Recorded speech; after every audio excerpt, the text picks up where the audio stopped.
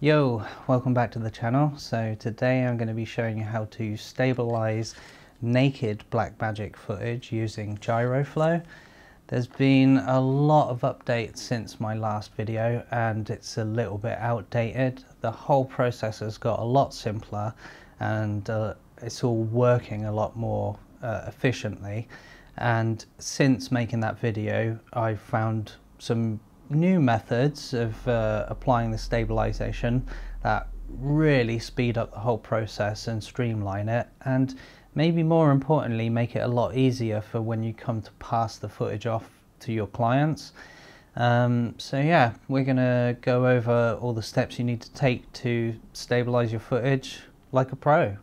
Let's get into it. Okay, so first up, gonna install Gyroflow standalone software and the Gyroflow OpenFX plugin for DaVinci Resolve. So head over to GitHub to the Gyroflow page. This is where you'll find all the details on what it can do, on what gyros are supported. You'll also find installation instructions here. So depending on what operating system you're using, you're going to want to follow these instructions. It's really simple for Windows. You literally go to the release page here by clicking releases, download the latest release for the version you want to use. So for Windows you just download that, and you're just going to be unzipping that into where you want to run it from. It just runs from within its own folder. Now you're going to want to head over to the Gyroflow OpenFX plugin page on GitHub, and you can see the installation instructions here. Very easy. For Windows you're just going to be unzipping the download into this folder, and if it doesn't exist you just need to create this folder, and then the plugin will just load when you open up DaVinci Resolve. So now we're just going to load up the Gyroflow software, but unlike before, the gyro data is already synced to the footage, so we no longer need to use any of the auto sync functions that uses all the optical flow with the gyro data to line it up nicely. It's already done out of the box, so it makes stabilizing the B-roll footage much quicker and easier than ever before. So what we're going to be doing in Gyroflow, rather than stabilizing each clip individually, we're just going to create a set of preset Gyroflow files that we can then later use and just load them into DaVinci Resolve and stabilize the footage directly in DaVinci Resolve without ever having to open the standalone software again. This is a really good feature that the Gyroflow team has brought to us. Now, to create these Gyroflow preset files, we're going to be using the standalone software. So go ahead and open up the Gyroflow standalone software and you will be greeted with a page like this. So I've already got B-roll files already made from previous flights. You're just going to take one of your B-roll files and drop it into Gyroflow, and obviously Gyroflow will expect this to be a standard Blackmagic, but because I'm using a naked Blackmagic, I'm going to have to change the IMU orientation to ZYX, and we're going to be putting in a pitch angle of varying degrees. This is going to come down to how you use your naked Blackmagic. If you're flying at every single conceivable angle, you're going to want to make a file from -20 all the way up to +40 degrees, or whatever your naked Blackmagic can do. Personally, I usually only fly 10, 15 and 20 degrees. I'm going to start with a pitch angle of 10 degrees. Doesn't matter if your footage was filmed at 10 degrees, 15, 20 or whatever, we're just using the B-roll file to load in the default settings and then tweaking them to suit the naked Blackmagic. So the pitch of 10 degrees added there. We're also going to need to add a lens profile. For me, I'm using the 7.5 layover, and if you type 7 this preset, this lens profile pops up for you to use. Yeah, this matches exactly what I'm using, 7.5 layer at 4K DCI. So now that we've got the lens profile set and our rotation and IMU orientation set, we can go ahead and export the preset. So click on this little arrow, export, and hit create settings preset. You could turn off some of these, but I just leave all of them on, and then just name it. Then just name your file accordingly. This one's for 10 degrees. You can see I've already got my files saved in there. And simply all you have to do is change this to 15 degrees.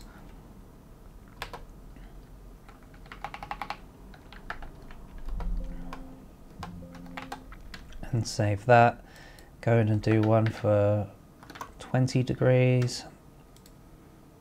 So on and so forth until you've created all the preset files you're going to need for however you use your Naked Blackmagic.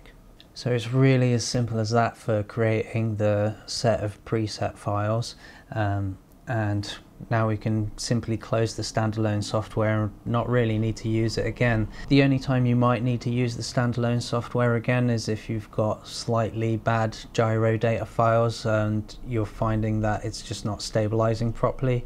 You might need to go in and look at the gyro traces and see what's causing an issue. But other than that, now we can do everything from within DaVinci Resolve and using the OpenFX plugin.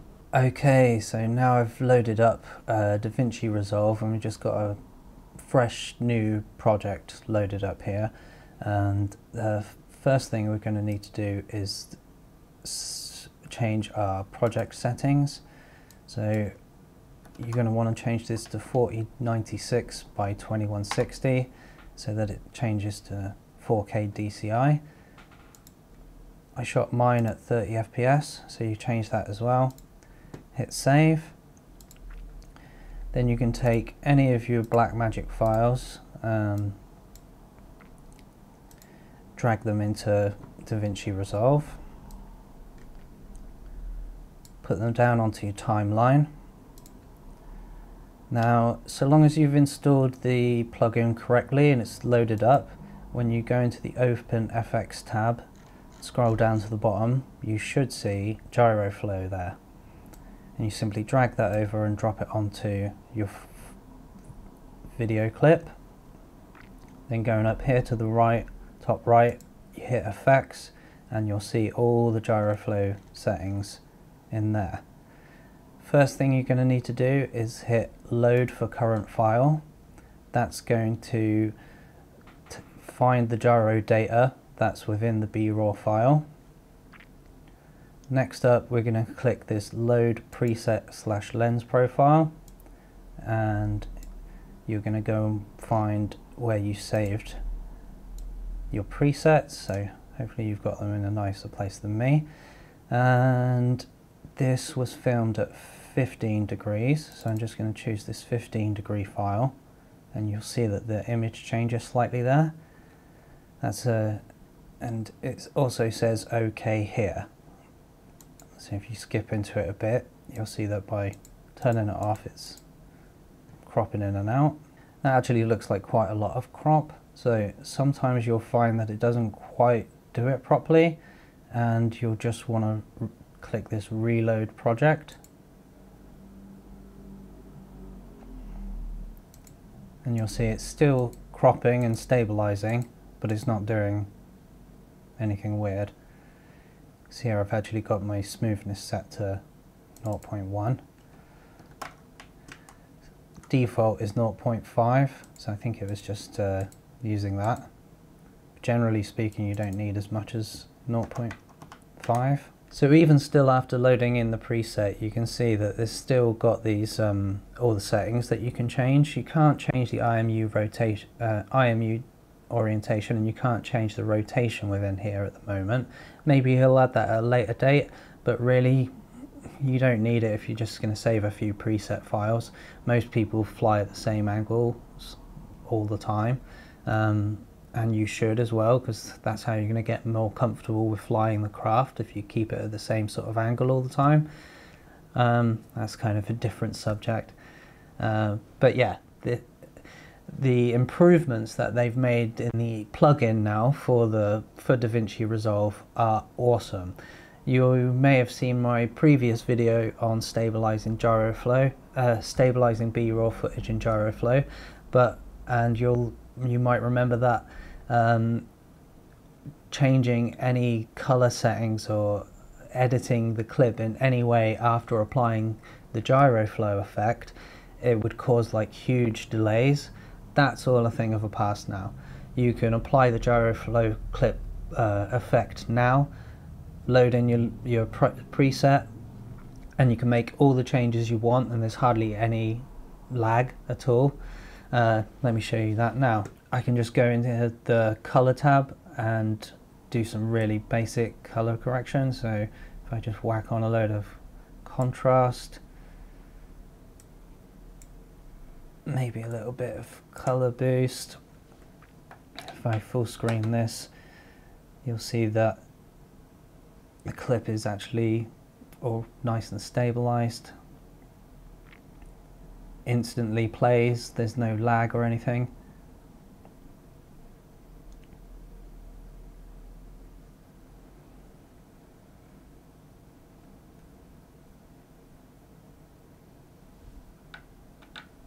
Now if I, just to show you how much it's working, you can go in and turn off the Gyroflow clip.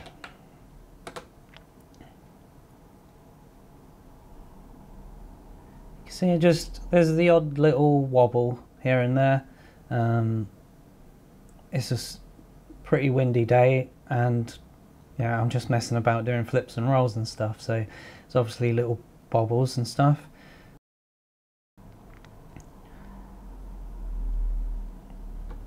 And you can see how much it actually crops in. It's not a huge amount, well, it is quite a lot. You can change this by adding less stabilization. It really comes down to the footage. Crap in, crap out. So if your footage is all super shaky, it was a really windy day and you're being really rough on the sticks, and you want super smooth, no roughness footage coming out, it's going to be cropping a lot more. If you put in footage where it's filmed on a calmer day, you're not being as aggressive, you're a better pilot, you're really smooth on the sticks, you're hardly going to need any stabilization applied at all. So really, that's the greatest thing about the Gyroflow. There's a lot of tweakability, if you will. Depending on what footage you put in, you can get an awful lot out of it. It's got horizon lock, it's got all these different settings that make it a really powerful tool. And yeah, you might be able to get footage that doesn't really need any stabilization, but trust me, there will be little bobbles and stuff in there, and Gyroflow can just take the edge off. It just finishes it off nicely. It doesn't stop there. You don't just have to do one clip at a time within Resolve. You can load up a bunch of clips with a bunch of different presets, and it will apply the Gyroflow stabilization to all of them. I'm going to drop in some footage now filmed on my Cinewarp. That one. So this was filmed on completely different quad at a different location, and you just add your Gyroflow file, load for current file, then you choose your preset. Pretty sure this was 15 again, and it's applied that. And then just so that it's a little bit easier to look at,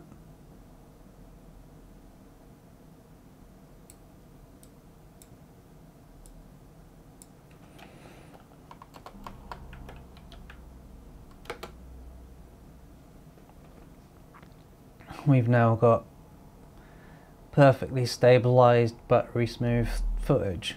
As simple as that. There's no more using the auto sync optical flow stuff or anything like that. This is still obviously really overexposed.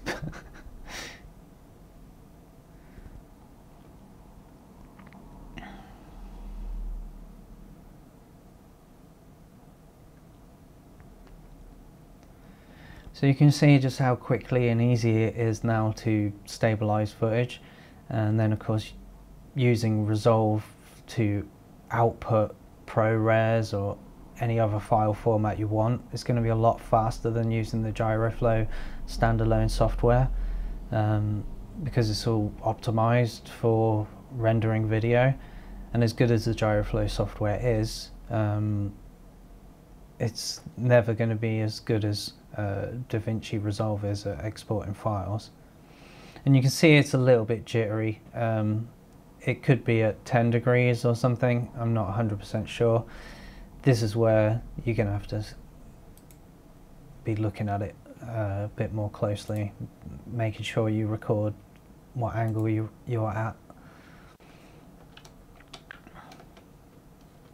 You can see the same, go back to here, you can see that it's actually quite bobbly.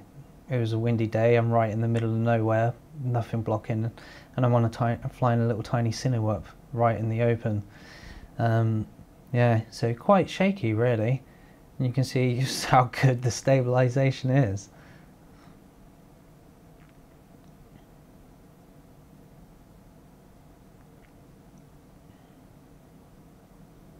Okay, so if you're going to be passing this footage on to someone else, like your client, you could show them how to install the plugin, send them your preset files and say file 1 is at 15 degrees, file 2 is at 20 degrees, so apply this file to that, and you can get them to do everything that I've just done within Resolve, and they can stabilize it that way. But there's an even easier way that they've come up with, that I think is probably going to be the best way for people who are passing off footage. So once you've applied your preset files to each of your clips, you could do them individually or drag all your footage into one project file and apply all the stabilization presets to each of the video clips. Check that they're all working. So basically what I have just shown you, but with a little bit more finesse. You wouldn't need to worry about how good the color grade is or anything. You could reset all that so that it's all default. You got full access to all the B-raw control, so you can change all the ISO, the white balance, etc, etc.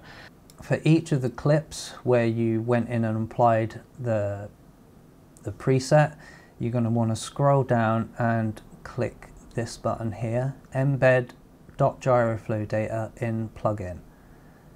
So as you hover over this, you can see here, if you intend to share this project somewhere else, the plugin can embed the Gyroflow project data, including gyro data, inside the video editor project. This way you don't have to share .gyroflow project files, enabling this option, blah blah blah.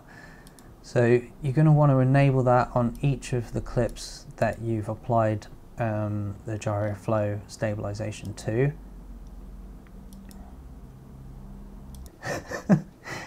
Okay, so make sure you've got Gyroflow turned on, and then you'll be able to click this. So on each of your clips, go through and make sure you've got embed .gyroflow data in plugin. Now when you save your DaVinci Resolve file, so client file, client project, whatever you can come up with a name with your client. Okay, so now all you're going to have to send them is the B-raw files, so the actual video clips, and the DaVinci Resolve project file. You're going to have a look where that's saved on your PC, but you'll be able to copy that off and send them the project file along with the B-raw files. Then when they load up DaVinci Resolve, they can load up your project file, point DaVinci Resolve to the location of the video clips, and as long as they've got the plugin installed, it will automatically apply all of those presets to each of the individual clips with all the settings that you've tweaked and everything.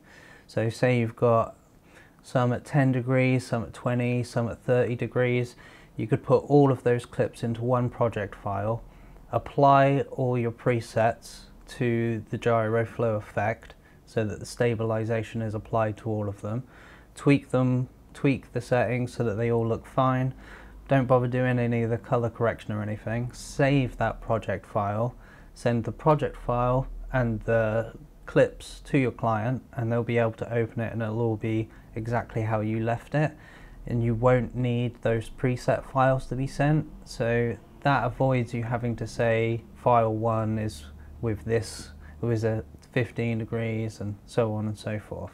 So it just makes that whole process a lot simpler for the end user. Again, it comes down to like how competent the person is you're sending it to, or how willing they are to work with different things. At the end of the day, if they don't want to even touch some third-party plugin, you're going to have to just render them out in ProRes or whatever and send them that with the stabilization applied. So yeah, nice and easy really. Right, thanks for watching guys. I hope this video has been helpful. I know that in the making of it I've learnt quite a lot, and it's certainly made stabilizing footage a lot easier for me now. When I take out my crafts like this, I know that every time I'm going to get super juicy footage, whether my flying's really bad or the weather's really bad, it doesn't really matter. You can just chuck it into Gyroflow and your footage is going to come out nice and smooth. So I look forward to seeing all your super smooth stabilized footage in the future, and of course, as usual, if you've got any questions, leave them down in the comments below, and I'll see you in the next one. Laters.